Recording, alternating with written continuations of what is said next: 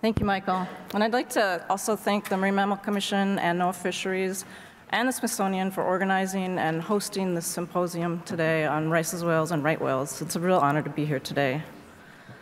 My presentation this morning is going to focus on how Rice's whales were discovered to be the unique species that they are. And I'm going to start by giving just a little bit of background information on baleen whales of tropical and subtropical waters. And then we'll move to look at the timeline of all the research that took place to get us where we are today with this new species. And we'll make some stops along the way and look in more detail at certain events and research and results, all culminating in our final formalizing of this new species.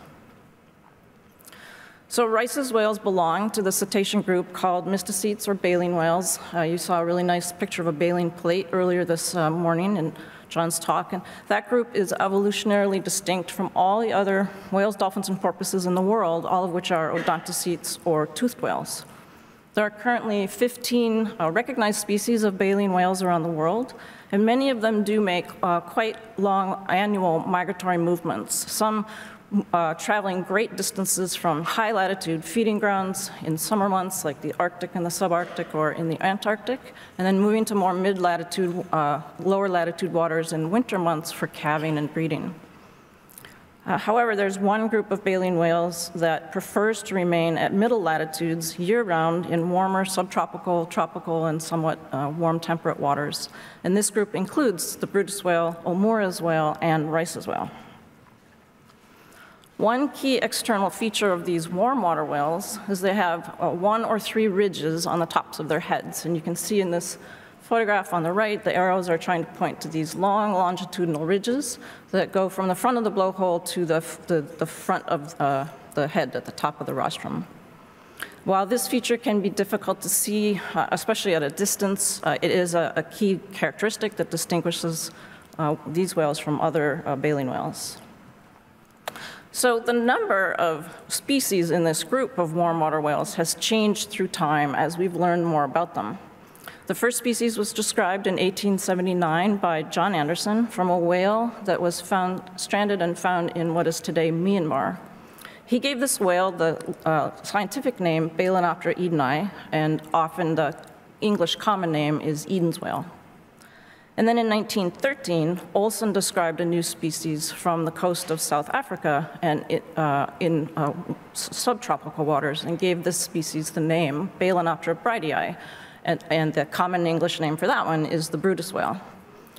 And in the last century or so, there's been some back and forth discussion or debate about whether these two actually represent two different species or whether they should be grouped back together into a single species with 2 subspecies. And that latter format, the single species, which we now refer to as the Brutus whale, has 2 subspecies in it, and Brutus whales are found worldwide in tropical and subtropical waters. But in the late 1970s, the very first evidence for a physically smaller group of Brutus whales was found in the Indo-Pacific. And in the following years, additional specimens were collected and examined for morphology, and genetic data were collected until 2003, when Shirawada and his colleagues pulled that group of smaller Brutus whales out and elevated them and gave them their own species status, and they named them O'Moores whale. At that time, O'Moores whale was thought to be restricted to the Western Pacific and sort of the Eastern Indian Indo-Pacific area. But with the new species description, researchers in other areas were able to re-examine whales in their area, and we now know that O'Moores whales are present in the Western Indian Ocean. They've been found in the East Atlantic near the equator along the coast of West Africa, and an O'Moores whale was found stranded in the southwestern Atlantic in Brazil. So after a similar pattern of gathering evidence over many years, Rice's whales have now been pulled out of the Brutus whale species and again elevated to their own species status. And the rest of the presentation today is going to focus on all the steps and all the things that happened to ultimately give us this result. I'd be remiss not to note, however, that the future taxonomy of what's left of the Brutus whale species is very likely to change in the near future, or in the future, I don't know when, but there's ongoing morphology research and genetic research going on, and it's very possible that these two subspecies will be elevated back up to species status. And so at that point, we would have 4 warmer water baleen whales, the Eden's whale, Brutus whale, Omura's whale, and Rice's whale. So we'll see if and when that happens. So how did we get today? How did we get where we are today with Rice's whales? This slide gives some of the highlights of what's really kind of been a 30-year journey that's drawn on the skills of a lot of different people from a lot of different places. And I'm just sort of knitting all this history together for this presentation today. For us at the NOAA Fisheries, Southeast Fisheries Science Center, this trip really began in the early 1990s when we began our very first surveys for marine mammals in the Gulf of Mexico. Believe it or not, at that time, very little was known about the cetacean fauna in offshore waters in the Gulf of Mexico. And I think at that point in time, people would be really surprised to know what we know now, which is that the Gulf of Mexico is a highly diverse habitat and ecosystem for cetaceans and marine mammals. There are 21 different species of whales and dolphins that make their home in the Gulf of Mexico. In 1991, in one of our very earliest ship-based efforts to look for marine mammals in the Gulf, we had our first sightings of large baleen whales. These were seen in the upper northeastern Gulf, and the observers at the time noted that these animals had ridges on the top of their heads, and so they were identified as Brutus whales. Several more years of survey effort provided the evidence that whales are actually present in the Gulf of Mexico year-round, so they have year-round residency. And in 2000, the fisheries were able to collect the very first biopsy sample from a free-ranging animal. And then the next 20 years, from 2000 to 2021, took us through lots more field efforts by lots of people, sample collection of biopsies, sample collection from stranding through the Southeast U.S. Marine Mammal Stranding Network, genetic samples that could be used for genetic analysis and morphological analysis, all of that gathering lines of evidence that culminated in the new species description in 2021. So that first baleen whale sighting in 1991 has been followed by field efforts over the decades since then, and that's helped identify the whale's distribution in the Gulf. And there is this a focal area of distribution in the northeastern Gulf of Mexico, which you can see in the yellow polygon area. But in more recent times, we're learning now about their use of the waters in the western Gulf of Mexico as well, and you'll hear more about that work this afternoon from Dr. Melissa Soldevilla. Based on all this field effort, we also know that the population size is very small, with fewer than 100 individuals, with the current best estimate of the population in the northern Gulf of Mexico being 51 whales. So when we are out at sea during the surveys, the field folks try to obtain, when the conditions are appropriate, skin biopsy samples from the whales. And as I mentioned, when whales are found stranded on the shoreline, the stranding network members will respond to those strandings and collect a wealth of information, including samples for analyses. And all these various sources of skin can be used for genetic analysis of the whales. But because these whales are so rare and it's really difficult to get samples, it took a long time for us to accumulate enough samples to have any kind of rigorous sample set for a genetic analysis, for example. And the graph at the bottom of the page kind of lays that out, showing the numbers of samples that were able to be collected over the years, per year over the years, starting in that year 2000. So with that in the mid-2000s, we did start looking at the genetics of these animals with the few samples that we had. And by 2008, we sort of had enough to do at least some preliminary work, and that work showed that the genetic signature of these whales was really quite different from anything else that was out there at the time. And these results then led to the questions of whether they are genetically different enough to be considered a different species, and what else would we need, what other information would we need to collect and research would we need to do to actually make that determination. So traditionally, morphological data have been used to identify new cetacean species, going back, as you saw in John's presentation, hundreds and hundreds of years. In particular, for cetaceans, it's features of the skull that have been most important, including things like skull shape, sometimes the size, but also the orientation, size, and shape of certain bones that make up the skull as a whole. More recently, genetic data have been applied to new species descriptions for cetaceans, and in particular, evidence for diagnostic DNA sequence differences and certain levels of genetic divergence between putative groups are metrics that are being used. And then in 2017, Dr. Barbara Taylor and her colleagues created guidelines and standards for identifying cetacean species and subspecies using genetic information. And they provided a minimum level of genetic divergence and other metrics that should be met when identifying a new species or subspecies. And importantly, they stress that at least 2 independent lines of evidence for species distinction really should be provided when describing a new species. I'd like to point out that the cetacean species tree has been growing even in the last 20 years, with 7 new species recognized. And so identifying a new species of cetacean isn't totally unheard of in our day and age, but finding a new large whale was unusual.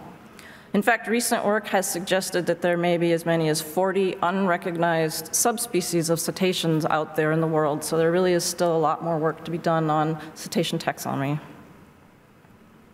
So returning to our sampling efforts, by 2011, where you see the gray dotted line on that graph, we had accumulated 25 tissue samples and conducted the first comprehensive genetic analysis of these whales.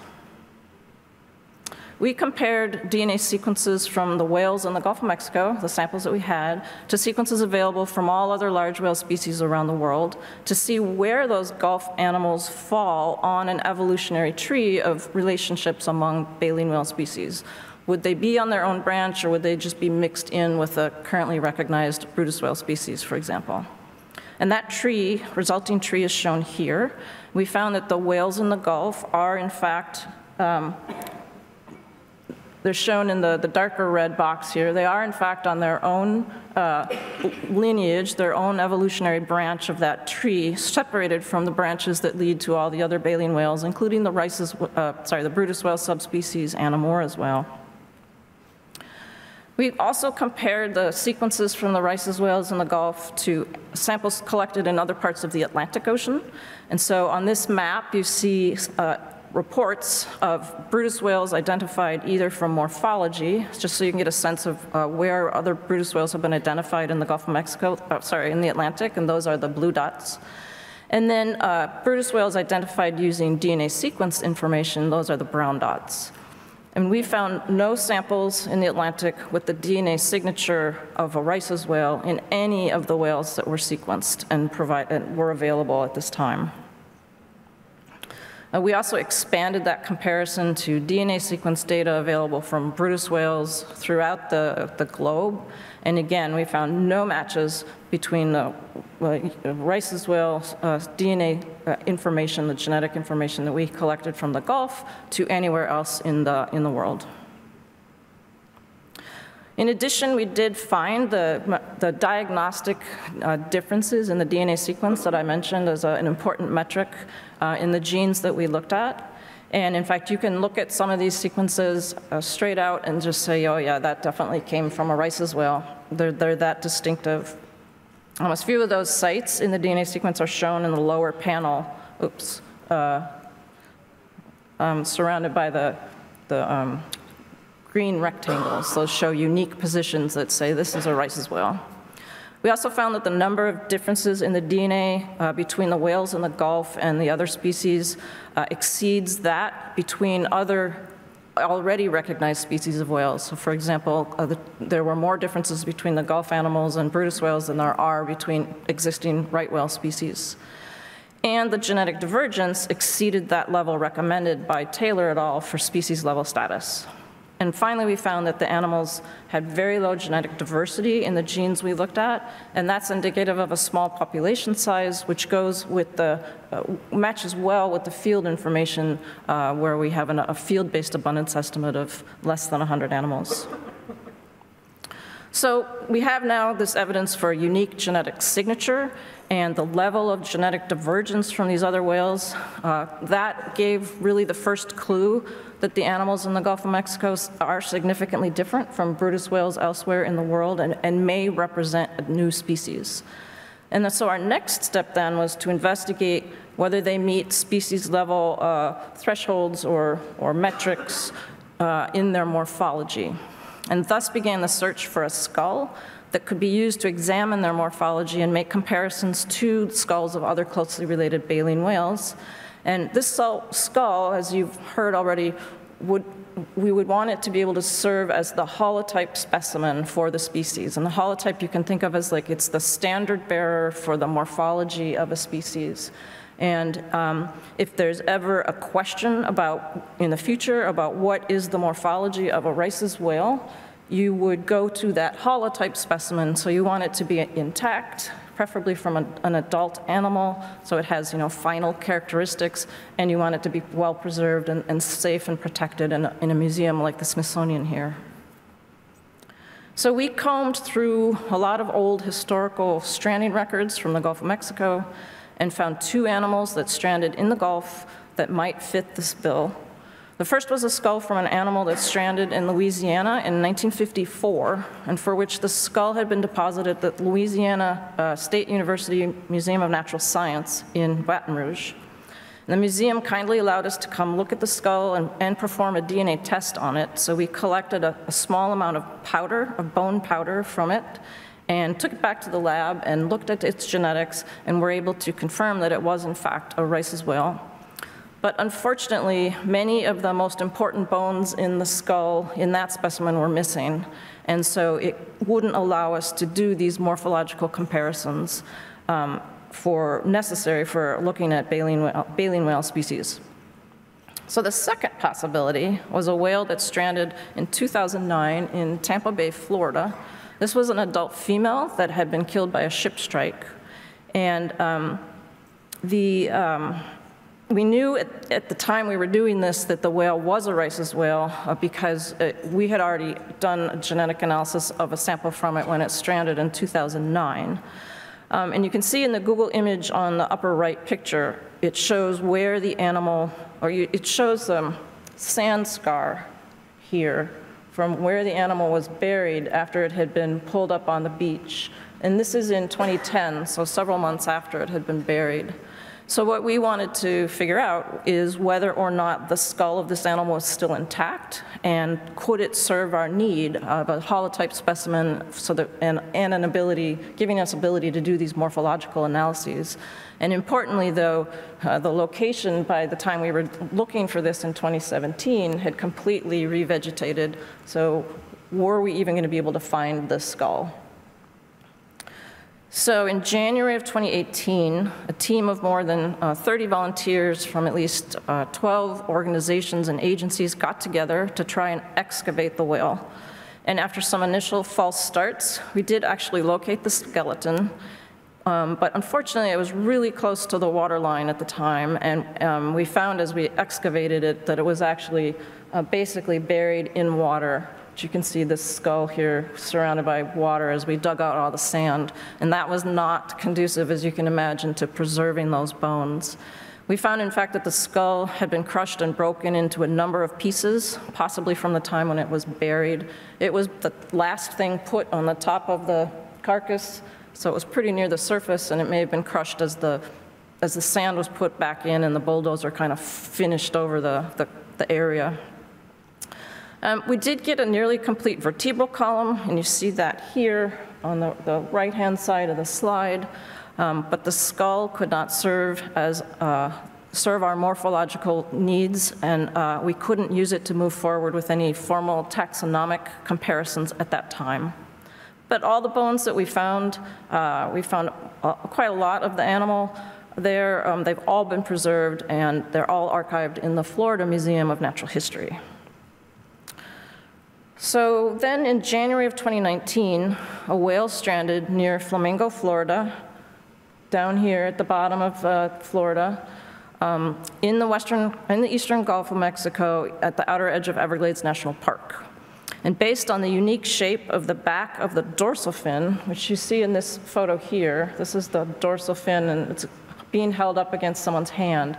This trace here on the back was unique enough that it was recognized as a whale that had been seen on earlier cruises further north in the Gulf of Mexico. We received a small piece of tissue from the animal and confirmed further that it was a Rice's whale. And so then began this amazing work of researchers and volunteers from all over the Gulf states as well as up the eastern seaboard to carefully preserve this precious specimen. And you'll hear more about these remarkable efforts in the following presentations. I'm just going to skip to the final answer, which is that those efforts were so super successful, and the entire skeleton of the animal has been preserved and is here at the Smithsonian, including the skull with all its little bones and pieces were all intact. So with that available, the morphology of these whales could now be examined and to see how it compares to the other baleen whales. And we did, in fact, find diagnostic differences in multiple bones in the skull that distinguish it from the other whales. And in particular, when you look at the skull from above, which is what this photograph is on the far left, you're looking down at the top of the skull.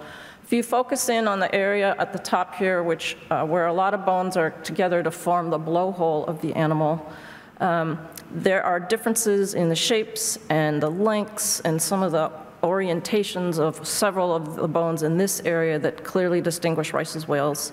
And these are all features of bones that were also used to previously establish O'Mora's whale as a separate species as well. So this provided that second independent line of evidence that I mentioned for the unique evolutionary heritage of the Rice's whale. So with this morphological comparison, we now have this consistent story, this consistent support for species-level differences for these whales from the Gulf.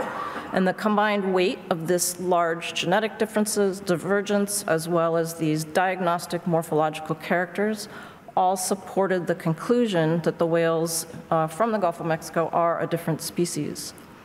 And with the holotype specimen now preserved, here at the Smithsonian, we had all the pieces necessary to do this formal species description, and that work was what was published in 2021. Since that new species description was published, additional lines of evidence have further corroborated the uniqueness of these whales. And as you will hear in other presentations this afternoon, they have unique calls and sounds, and that's use of these acoustic characteristics are helping us better define their distribution in the Gulf of Mexico and their movements. Additional genomic data are being examined, and you'll hear about that this afternoon as well, to further evaluate the evolutionary relationships between Rice's whales and between all the baleen whale species. And we've been, more recently, there have been efforts to get a better understanding of the habitat preferences of these animals. You'll hear about that as well. And we know that they seem to prefer relatively shallower waters when compared to most other Brutus whale populations around the world, again, giving them another difference in their habitat and their lifestyles. And you'll hear also more about use of the baleen for understanding things like hormones and looking at stable isotopes. So there's lots of work. But all of this additional evidence has bolstered the certainty in the uniqueness of these whales and their designation as a separate species. So in summary, Rice's whales are a unique evolutionary branch in the baleen whale tree. We have morphological data, acoustic data, and the genetic data all in support of this. They are the only resident baleen whale in the Gulf of Mexico, and they utilize a quite thin band of habitat in the northern Gulf and possibly also in the southern Gulf. They have a very small population size, which leaves them critically endangered and in need of protections and conservation. Incredible progress has been made in the past 5 years in our understanding about some of the basic biology of these animals, but there's still lots to be learned. And for example, we're still missing information on some of the demography and more about their ecology and their feeding preferences in the Gulf, and how individual animals utilize the Gulf from east to west. So there's a lot more work to be done to gain a full understanding of these rare and unique whales in the Gulf of Mexico so that we can be sure to protect and conserve them.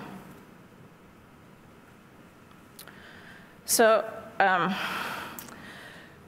want to acknowledge groups of people. As I mentioned, there are a lot of people who have been collecting data of some form or another on whales in the Gulf of Mexico, strandings in the Gulf of Mexico and up the East Coast. So it's really hard to basically name everybody. But I'd really like to acknowledge the crews and the science teams of all the vessels and ships that have been conducting all the field work to collect information on sightings and distribution, being able to estimate abundance of these animals, collecting samples for the genomics and genetics, as well as other analyses, and other samples so we can look at prey preferences and movements and tagging. It's a lot of effort.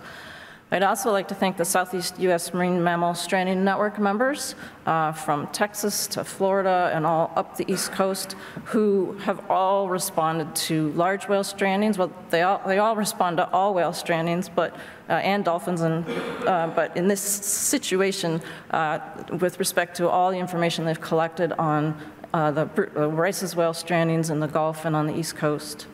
And finally, again, the volunteers and the agencies that were involved in 2018 and 2019 and 2020 to secure this important holotype specimen that we have now of this whale. Thank you.